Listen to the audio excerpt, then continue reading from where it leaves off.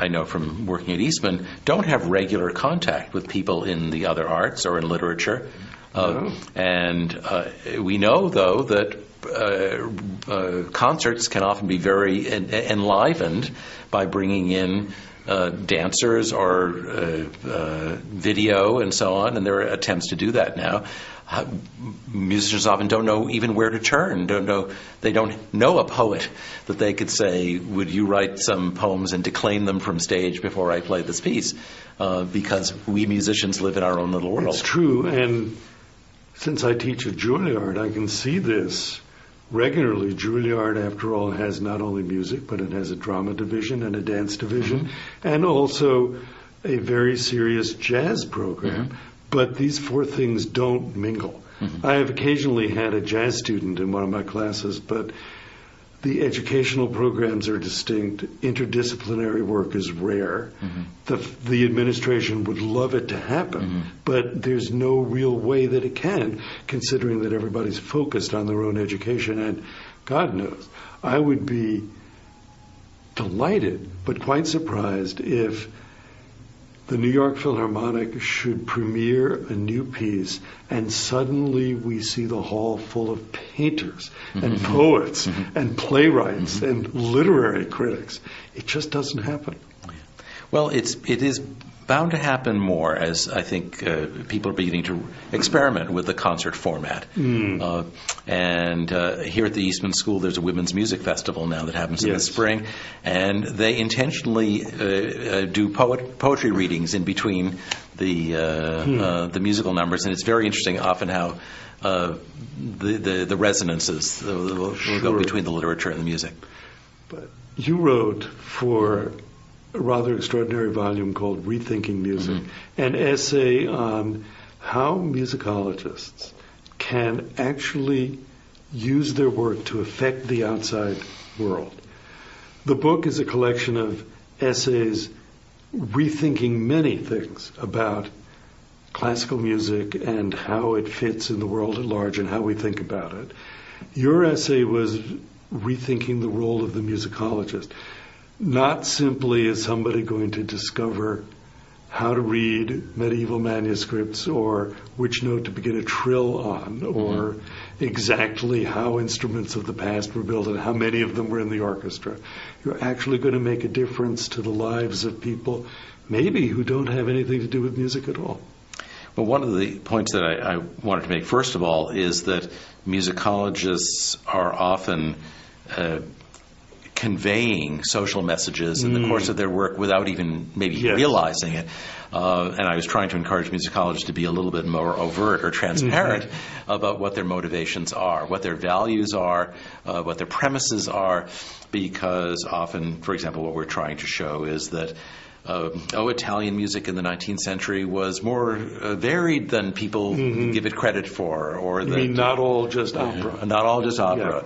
Or often people are trying to show that works that seem very difficult and complex are actually ones that people can understand if they just pay attention and so on. So there's a kind of message there about the ability of regular people to deal with masterpieces. It's a very big issue now. Absolutely, because yes. The classical music field feels that it has to open itself up to a wider audience, probably because the audience it has is perceived to be shrinking. Given this, how do you do that? Some people would say, but there's a big obstacle. The pieces cannot be understood unless you have some education in their structure and history. And a musicologist who heavily emphasized the structure and history of a piece might be contributing to that sense. Whereas other people might say, no, just take down the walls, make the performances a little bit more informal, and the music will speak for itself. And maybe a musicologist, well, tell me how a musicologist might support that point of view in his or her work.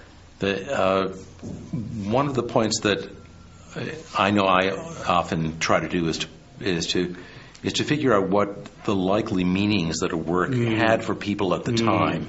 And you can sometimes find this by looking at reviews of early performances. For example, Verdi's Aida was a work that's a case of a work that was enormously popular early on, so it doesn't have the complexity issue in a sense.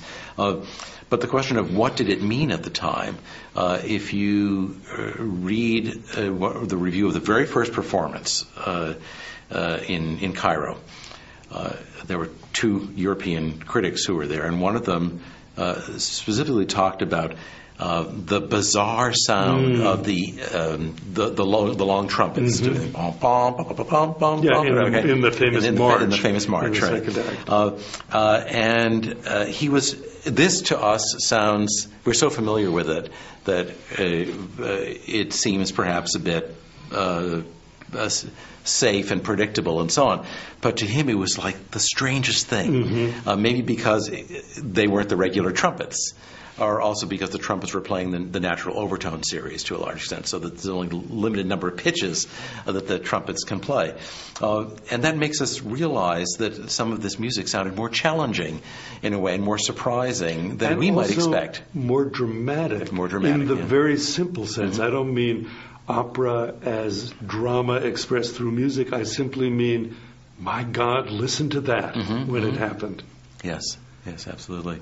And I think that may be far more true than we now understand with many, many works in the repertoire. Yeah, I'm sure that's true. If you listen to early performances of Debussy, for example, the people like George Copeland was one of the pianists who first brought his piano works to the United States.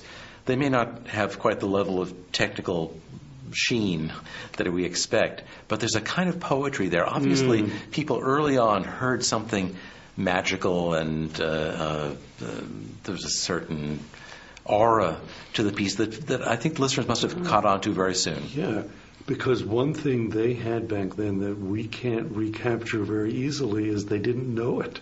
They didn't know the music. They didn't know what they were going to hear. They couldn't say, Debussy, so lovely that he doesn't develop his themes, he just juxtaposes. It's so lovely that the harmonies shift. But then I think people were saying, what's happening here? I feel adrift. And for some people, that might have been a tremendously pleasurable experience, and for others, very disconcerting. Right.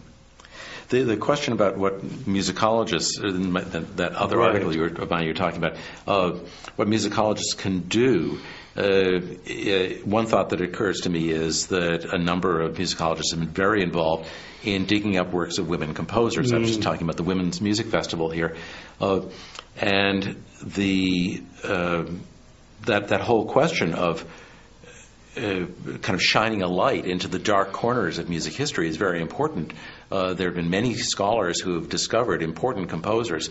One of the most significant is Fanny Hensel, who is Felix Mendelssohn's sister, who was enormously talented and wrote some of those beautiful piano pieces and songs in the whole 19th century. And this body of work is now available. It's quite wonderful to hear it. And in the scholars who are involved in this are essentially carrying out certain social ideals, which is to draw attention to women of talent, encourage women today, and it seems to me that's just a wonderful role that scholars can play.